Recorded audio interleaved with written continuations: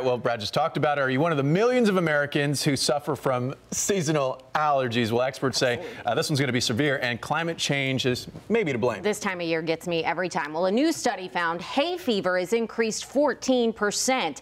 Experts say that's likely because many species of trees bloom at once, blasting a high concentration of pollen. NBC Charlotte's Carolyn Bruck shows us some ways to try and deal with those allergies.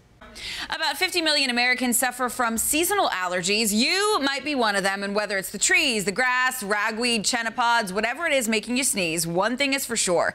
It is best to leave outdoor allergens outdoors. But you might be overlooking an obvious offender in the fight against allergies. If you've got pets, they're covered in the pollen. So once you bring them in and you're hugging on them, you're definitely going to have that. And if they sleep with you, you're bringing a tree into your home. Dr. Sandra Hong, an allergist from the Cleveland Clinic, says to keep dogs and cats from bringing outdoor pollens into your home, it's best to bathe them regularly. It's also a good idea to keep pets out of the bedroom at all times, and especially off the bed.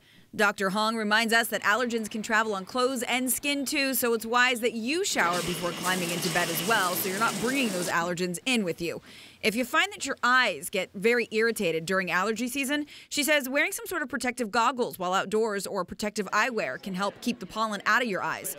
And to keep allergens from camping out in your sinuses, well, Dr. Hong recommends using a saline spray. One of the things I've had my patients really consider doing is getting some sort of saline spray. It's like giving your sinuses a bath. So if you actually rinse out the pollens once you've come into your home, they're not going to sit in there all night long causing allergy symptoms. The doctor says keeping your windows closed during allergy season on your home is a must to keep pollens out. It's also a good idea to keep car windows shut too for that very same reason. Carolyn Bruck, NBC Charlotte.